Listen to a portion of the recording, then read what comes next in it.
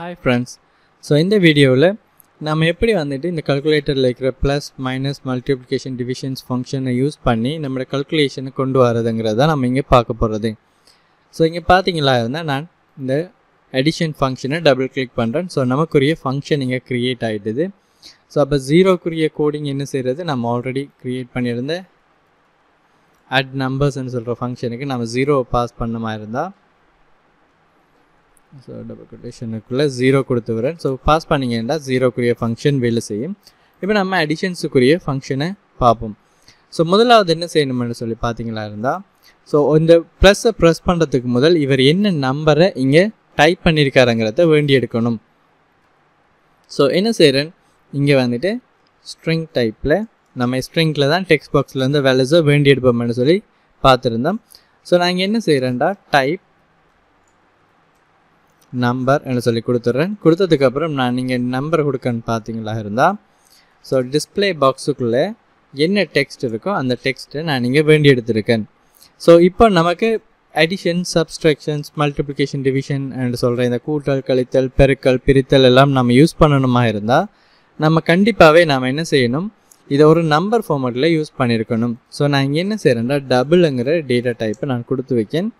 கொடுத்துட்டு நான் இங்க என்ன செய்றேன்னு பாருங்க இந்த இடத்தை ஓபன் க்ளோஸ் பிராக்கெட் இருக்கிற இந்த அதாவது நான் இந்த டெக்ஸ்ட்டை delete பண்ணிட்டு convert dot to double அதாவது string டைப்ல இருந்து நான் என்ன செய்ய போறேன் டபுள் டைப்புக்கு நான் கன்வர்ட் பண்ணேன் பாருங்க. இங்க டெக்ஸ்ட் string டைப்பை வேண்டி எடுத்து இந்த டபுள் கொடுத்ததும் டபுள் நமக்கு ரிட்டர்ன் பண்ற டைப் இந்த ஃபங்க்ஷன் ரிட்டர்ன் பண்ற டைப் என்ன இருக்கும்னா டபுளா இருக்கும்.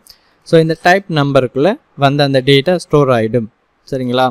ஸ்டோர் பண்ணதுக்கு அப்புறம் நான் இங்க என்ன செய்றேன்டா டோட்டல் ன்னு சொல்லி ஒரு வேரியபிள் ஒன்று கிரியேட் பண்ணனும்.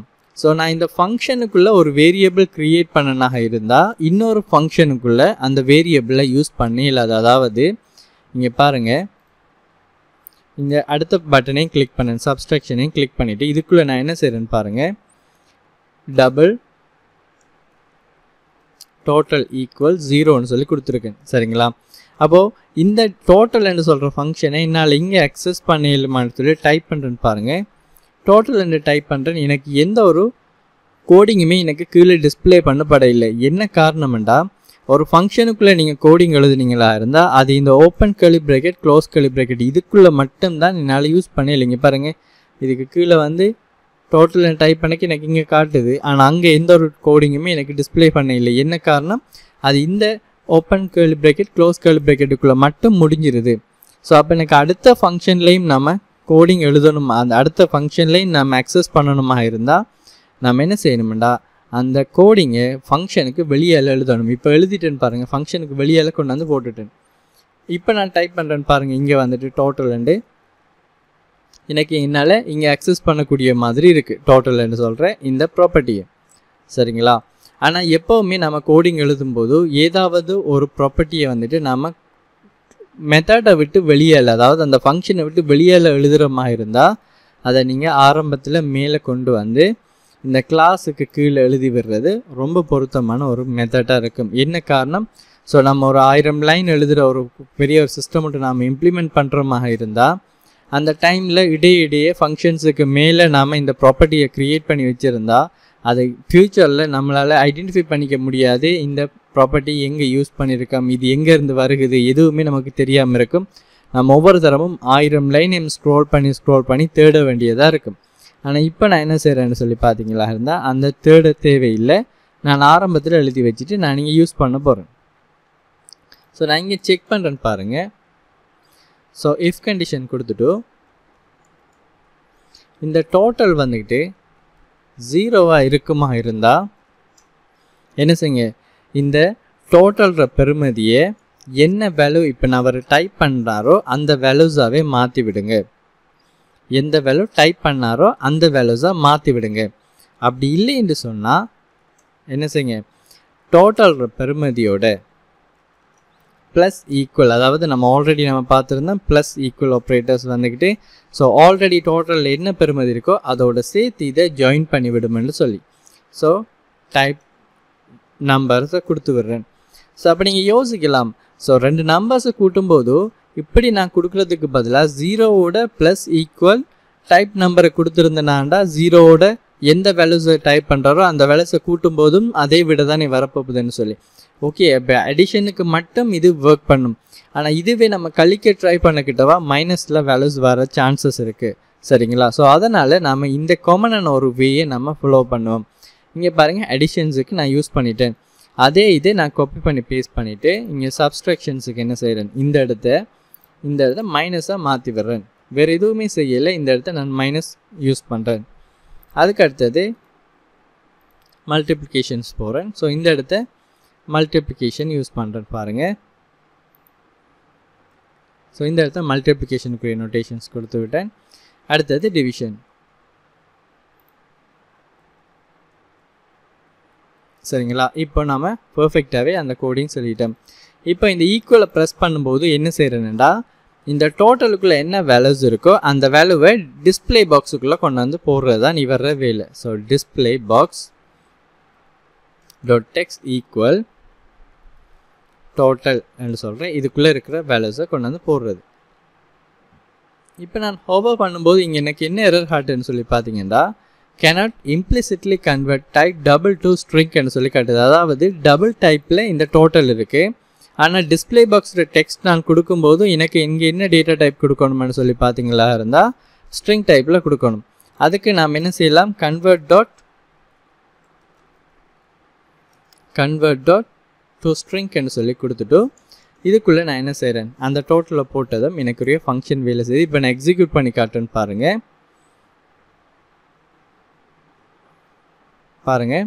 25 ப்ளஸ் கொடுத்து விட்டேன். சரிங்களா? திருப்பி 25 கொடுக்கேன். அப்போ இங்கே என்ன எனக்கு இங்கே ப்ராப்ளம் ஒன்று வருதுன்னா, 25 கொடுத்து ப்ளஸ்ஸை ப்ரெஸ் பண்ணதும் எனக்கு ஆட்டோமேட்டிக்காகவே என்ன செய்யணும், இந்த டிஸ்பிளே பாக்ஸில் இருக்கிற டெக்ஸ்ட் வந்துட்டு ஜீரோவாக மாறிடணும். இங்கே பாருங்கள், நான் கால்குலேட்டர் ஓப்பன் பண்ணி காட்டுறேன். ஸோ நம்மளோட கால்குலேட்டர் என்ன செய்யும், இப்போ 25 கொடுத்துட்டு இப்போ ப்ளஸ்ஸை ப்ரெஸ் பண்ணதும் இப்போ நான் அடுத்த வேல்யூ டைப் பண்ணக்க அந்த என்ன நடக்கணும், இந்த இடத்த நான் டைப் பண்ண வேல்யூஸ் தான் வரணுமே தவிர இந்த 25க்கு பின்னுக்கு எனக்கு என்ன செய்யக்கூடாது, இந்த வேல்யூஸ் வரக்கூடாது என்றதுக்காக வேண்டி நான் என்ன செய்கிறேன், ஆரம்பத்திலேயே இன்னொரு வேரியபிள் ஒன்று க்ரியேட் பண்ணேன். ஸோ ஞாபகம் வச்சுக்கிறதுக்காக, அதாவது லாஸ்ட்டாக அவர் கிளிக் பண்ண பட்டன் எந்த டைப்பான பட்டன் என்று சொல்லி அவர் தெரிஞ்சுக்கிறதுக்காக வேண்டி இதை நான் யூஸ் பண்ணுறேன். அப்படி நான் என்ன செய்கிறேன், இஸ்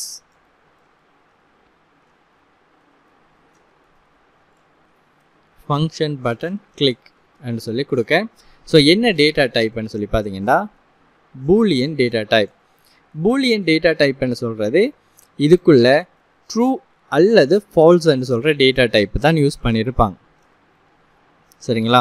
ஸோ இங்கே என்ன நடக்கும், ட்ரூ அல்லது ஃபால்ஸுங்கிற டேட்டா டைப்பை தான் யூஸ் பண்ணலாம். வேறு எந்த ஒரு வேல்யூஸும் நான் கொடுக்கல. இப்போ பாருங்கள், இங்கே நான் 12ன்னு சொல்லி வேல்யூஸ் நான் கொடுத்தனா இருந்தால் இது ஹோவர் பண்ண எரர் காட்டும். என்ன காரணம், cannot implicitly convert type integer to double, sorry integer to float, boolean, sorry integer to boolean ன்னு சொல்கிற வேல்யூஸ். அப்போ ஏன் பூலியன் வேல்யூ இங்கே அக்செப்ட் பண்ணதில்லைன்னு சொல்லி பார்த்தீங்கன்னா, இங்கே ட்ரூ அல்லது ஃபால்ஸுங்கிற வேல்யூஸை மட்டும்தான் பூலியன் வேல்யூஸ் அக்செப்ட் பண்ணும். ஸோ நான் இங்கே என்ன செய்கிறேன், ஆரம்பத்தில் ஃபால்ஸ்ன்னு சொல்லி கொடுத்து வச்சுக்கிறேன். ஸோ கொடுத்ததுக்கப்புறம் இப்போ நான் என்ன செய்கிறேன்டா, ஒவ்வொரு தரமும் இவர் பட்டனை கிளிக் பண்ணுங்க. இப்போ அட் பட்டனை கிளிக் பண்ணிக்கிட்டவா இங்கே என்ன செய்கிறாருன்னு சொல்லி பாருங்கள், இஸ் ஃபங்க்ஷன் பட்டன் அந்த இடத்த ட்ரூ கொடுத்து விடுறார். ஸோ இப்படி கொடுத்தா இங்கே என்ன நடக்கும்னு சொல்லி பார்த்தீங்களா இருந்தால், இந்த பட்டனை கிளிக் பண்ணும்போது இந்த இடத்த ட்ரூங்கிற வேல்யூஸ் போயிடும். சரிங்களா? ஸோ ட்ரூங்கிற வேல்யூஸ் இங்கே போனதுக்கப்புறம் ஒவ்வொரு நம்பர்ஸையும் கிளிக் பண்ணுங்க. இப்போ பாருங்கள், நான் இப்போ 9 பேர்ட்டையும் நான் சொல்ல வேண்டிய அவசியம் இல்லை. இந்த நம்பர் ப்ரெஸ் பண்ணுற இவர்கிட்ட மட்டும் நான் சொன்னேன்டா போதும். இங்கே நான் என்ன சொல்கிறேன்டா, எப்போ இந்த வேலை 0 வரைக்கோ அந்த டைமில் இந்த ப்ராசஸ் பண்ணுங்கள். அப்படி இல்லைன்ற நம்ம ஆல்ரெடி பார்த்துருந்தோம், லாஜிக்கல் ஆப்ரேட்டர்ஸ் பார்த்துருந்தோம். அப்படி இல்லை என்று சொன்னால் 0வாக இல்லை, அதே சமயத்தில் இஸ் ஃபங்க்ஷன் கிளிக் வந்துக்கிட்டு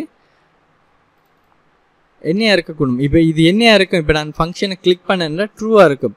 அப்போ ட்ரூவாக இருந்தாலும் அப்போ நான் இங்கே திருப்பி இங்கே இது எதுக்கு சமன்டா, இப்படி நான் கம்பேர் பண்ணுறதுக்கு சமன்.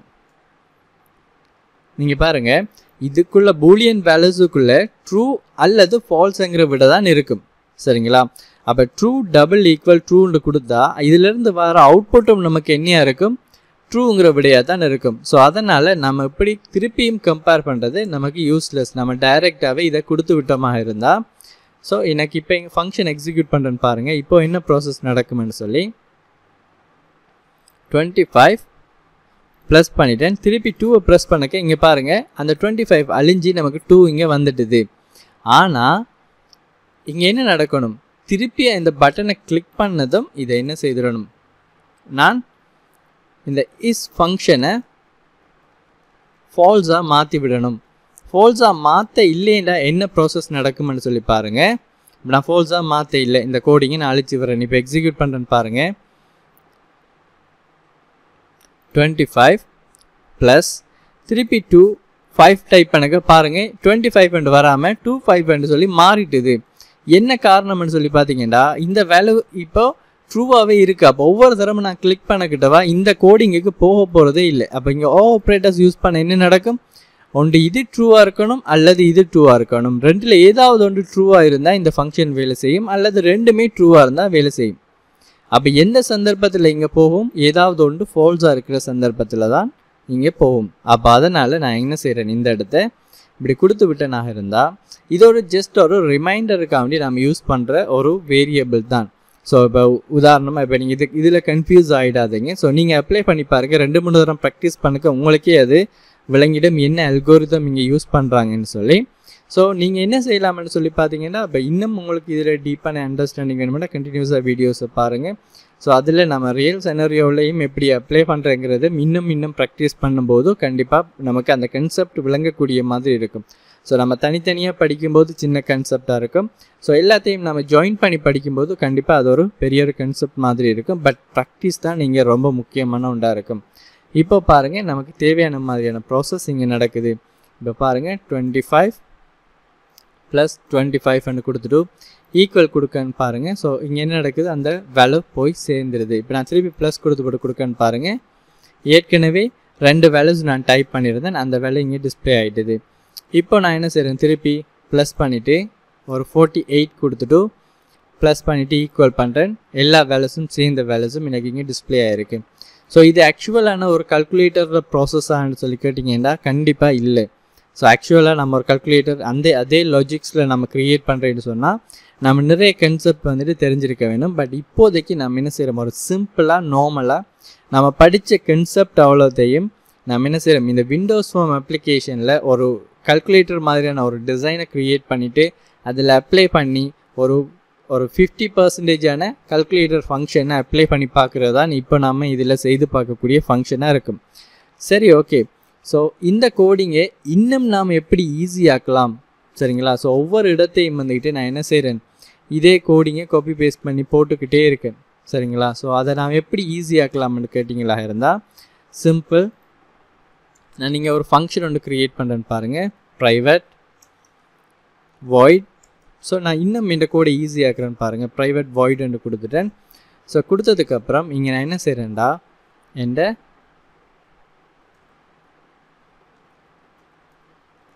ஃபங்க்ஷன் பிடிஎன் கிளிக் என்று சொல்லி ஒரு ஃபங்க்ஷன் ஒன்று க்ரியேட் பண்ணுறேன், சரிங்களா? க்ரியேட் பண்ணிவிட்டு இதை நான் அப்படியே காப்பி பண்ணிவிட்டு வந்து இங்கே நான் பேஸ்ட் பண்ணி வர்றேன்.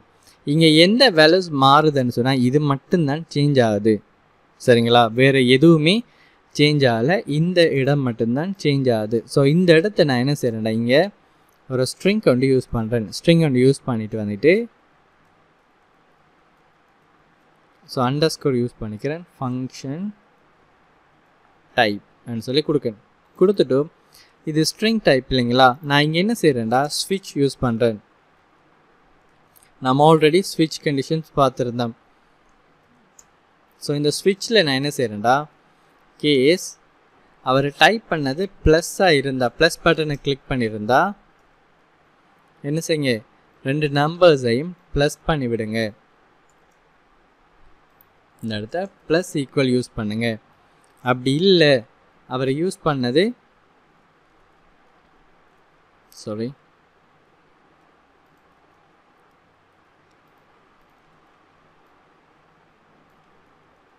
அப்படி இல்லை, அவர் யூஸ் பண்ணது மைனஸாக இருந்தால் டோட்டல் மைனஸ் ஈக்குவல்ங்கிறத யூஸ் பண்ணுங்கள்.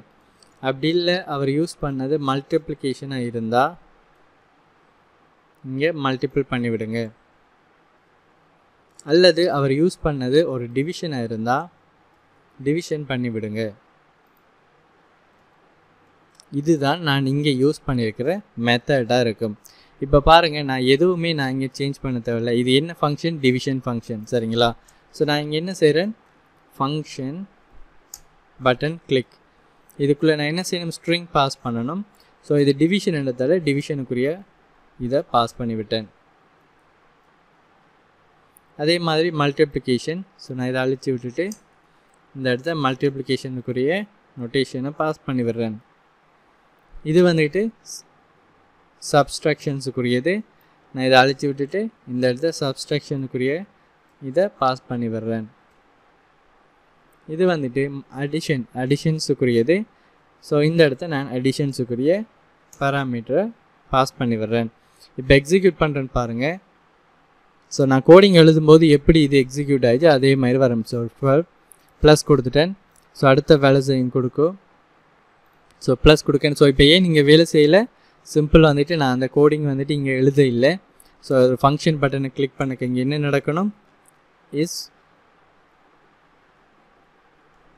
ஃபங்க்ஷன் பட்டன் கிளிக் ஃபங்க்ஷனில் ட்ரூ. சாரி, இதை கொடுத்து விடலை. ஸோ கொடுத்துட்டேன்டா. இப்போ நமக்கு பர்ஃபெக்டாக வேலை செய்யும். இப்போ பாருங்கள். ஸோ 25 ப்ளஸ் கொடுத்துட்டேன். இப்போ 60 டைப் பண்ணுறேன். ப்ளஸ் பண்ணிவிட்டு ஈக்குவல் பண்ணுறேன். இப்போ ப்ளஸ் பண்ணாமல் ஈக்குவல் பண்ணுறதுக்குரிய கோடிங்ஸும் நம்ம எழுதலாம் வந்துக்கிட்டு. பட் நம்ம என்ன செய்கிறோம்னு சொல்லி பார்த்தீங்களா இருந்தால் நம்ம அதை அப்படி எழுதலை. ஸோ அப்படி எழுதலே நம்ம இன்னும் கொஞ்சம் அல்கோரிதம் இதில் சேர்க்க வேண்டியிருக்கும். பட் as a பிகினராக நீங்கள் இதை ட்ரை பண்ணுங்கள். ஸோ நம்ம இந்த டுட்டோரியல் முடிவில் வந்துட்டு நம்ம ஆக்சுவலாக எப்படி ஒரு நம்மளோட கம்ப்யூட்டரில் இருக்கிற கால்குலேட்டர் எப்படி வேலை செய்யுதோ அதே மாதிரியான ஒரு கால்குலேட்டரை நம்ம இம்ப்ளிமெண்ட் பண்ணி பார்ப்போம். ஸோ ஈக்குவல் பண்ணும்போது இங்கே என்ன செய்யுது? 85ங்கிற விட வருது. ஸோ திருப்பி ப்ளஸ் பண்ண போகிறேன். எத்தனையா? 100. ஸோ ப்ளஸ் பண்ணிவிட்டு ஈக்குவல் பண்ணுறேன். ஸோ பண்ணும்போது எனக்குரிய விட இங்கே டிஸ்பிளே ஆகக்கூடிய மாதிரி இருக்கும், சரிங்களா? ஸோ அல்லது நமக்கு இங்கே கிளிக் பண்ணக்கு இப்போ டெம்பரரியாக ஒரு சொல்யூஷன் ஒன்று கொடுப்போமே. ஸோ அந்த ஆப்ரேட்டர்ஸை கிளிக் பண்ணும்போதும் டெக்ஸ்ட் பாக்ஸில் என்ன செய்யணும்? அந்த டோட்டல் வந்துட்டு டிஸ்பிளே ஆகணும்னு சொன்னால் நீங்கள் எண்டில் வந்துட்டு நீங்கள் என்ன செய்யலாம்? சிம்பிளாக இந்த டோட்டல் இந்த டிஸ்பிளே பாக்ஸில் டெக்ஸ்ட்டை என்ன செய்யலாம்? இந்த கன்வெர்ட் டாட் டு ஸ்ட்ரிங் என்று சொல்கிற ஃபங்க்ஷனுக்குள்ளே அந்த டோட்டலில் போட்டு விட்டிங்களாக இருந்தாலும் என்ன செய்யும்? ஈஸியாகவே அது ஒர்க் பண்ணக்கூடிய மாதிரி இருக்குது. இப்போ பாருங்கள், நான் எக்ஸிக்யூட் பண்ணுறது பாருங்கள். ஸோ ப்ளஸ் பண்ண அது அட் ஆகிட்டே போகும் பாருங்கள். 25 ப்ளஸ் 6 ப்ளஸ் பண்ணக்க அதுக்குரிய விட வந்துட்டுது. ஸோ திருப்பி ஒரு விட கொடுத்துட்டு ஈக்குவல் பண்ணுறேன், அந்த விட வந்துட்டுது. ஸோ திருப்பி ஒரு கொடுத்துட்டு மைனஸ் பண்ணும்போது அதுக்குரிய மைனஸ் டோட்டலாக போய்ட்டு. ஸோ இதுதான் ராங் ஆகிறதுக்குரிய ஆப்ஷன்ஸ். ஸோ என்னது? ப்ளஸ் பண்ண வேண்டிய இடத்த மைனஸ் யூஸ் பண்ணதால் அந்த இடத்த நமக்கு டோட்டலாகவே மைனஸ் ஆகிட்டுது. ஏற்கனவே டெக்ஸ்ட் பாக்ஸில் இருந்த வேல்யூஸையும் நம்ம டைப் பண்ண வேல்யூஸையும் கழிக்கும் போது டெக்ஸ்ட் பாக்ஸில் இருந்த வேல்யூஸ் குறைவாக இருந்திருக்கு. நம்ம டைப் பண்ண வேல்யூஸ் கூடுதலாக இருந்ததால் நமக்கு இந்த ப்ராப்ளம் வந்தது. ஸோ இதை ஒரு டெம்ப்ரரியாக நம்ம செய்து பார்த்தது. ஸோ இதை ப்ராக்டிஸ் பண்ணி பாருங்கள் வந்துட்டு. ஸோ நம்ம என்ன செய்யலாம்? இதில் ஃபைனல் அவுட்புட் வந்து நம்ம எண்டில் பார்க்கலாம். என்ன காரணம்? ஸோ அதுக்கிடையில் நம்ம நிறைய கிளாஸஸ் க்ரியேட் பண்ணுறது, டெவலப்பி கன்செப்ட், இன்ஹெரிட்டன்ஸ், இன்கேப்சுலேஷன்ஸ், இது எல்லாமே நம்ம பார்க்க வேண்டியிருக்கிறதால ஸோ கால்குலேட்டரை வந்துட்டு நம்ம என்ன செய்கிறோம்? இந்த மாதிரி நம்ம செய்திருக்கோம். ஸோ சாதாரணமாக சி என்று சொல்லி கொடுத்துருந்தோம்னா இந்த சியை கிளிக் பண்ணும்போது நமக்கு என்ன செய்யணும்? இந்த டெக்ஸ்ட் பாக்ஸில் இருக்கிற வேல்யூஸ் மட்டும் அழிஞ்சு போகணும், கிளியர் ஆகணும், சரிங்களா? So display box dot text equal 0, அதாவது அந்த டெக்ஸ்ட் பாக்ஸை கிளியர் பண்ணிவிடும். இப்போ பாருங்கள், நான் இங்கே டைப் பண்ணுறேன். இந்த சி பட்டனை கிளிக் பண்ணால் டெக்ஸ்ட் பாக்ஸ் கிளியர் ஆகிடும். அதுக்காக வேண்டி நம்ம இந்த சி பட்டன் யூஸ் பண்ணுறோம். ஸோ சிஇ பட்டன் என்னதுக்காக வேண்டி யூஸ் பண்ணுறோம்னு பார்த்தீங்கன்னா எல்லாத்தையும் கிளியர் பண்ணுறதுக்கு. எப்படி டெக்ஸ்ட் பாக்ஸை கிளியர் பண்ணுறோமோ அதே மாதிரி நம்ம இஸ் ஃபங்க்ஷன் கிளிக் பட்டனை ஃபால்ஸ் ஆக்கி விடுறோம். அதே மாதிரி டோட்டலையும் 0ஆக மாற்றி விடுறோம். ஸோ இதுக்காக வேண்டி தான் இந்த சிஇ ஃபங்க்ஷன் வந்துட்டு நாம் யூஸ் பண்ணுறோம், சரிங்களா? ஸோ நீங்களும் ப்ராக்டிஸ் பண்ணி பாருங்கள். ஸோ கண்டினியூஸாக திரும்பி ப்ராக்டிஸ் பண்ணி பார்க்கும்போதும் ஒரு அளவான நாலேஜை வந்துட்டு உங்களால் இதிலேருந்து கெயின் பண்ணிக்கக்கூடிய மாதிரி இருக்கும். ஸோ இதுக்கு அடுத்தடுத்த வீடியோஸில் நாம் எல்லா பட்டன்ஸையும் எப்படி நாம் செக் பண்ணி பார்க்குறது, அந்த பட்டனில் இருக்கிற ஆட்டோவாக க்ரியேட் ஆகிற ஃபங்க்ஷனை எப்படி யூஸ் பண்ணுறதுங்கிற சம்மந்தமாகலாம் நம்ம பார்க்க வேண்டியிருக்கு. ஸோ கண்டினியூஸாக வீடியோஸை பாருங்கள். தேங்க்யூ ஃபார் வாட்சிங்.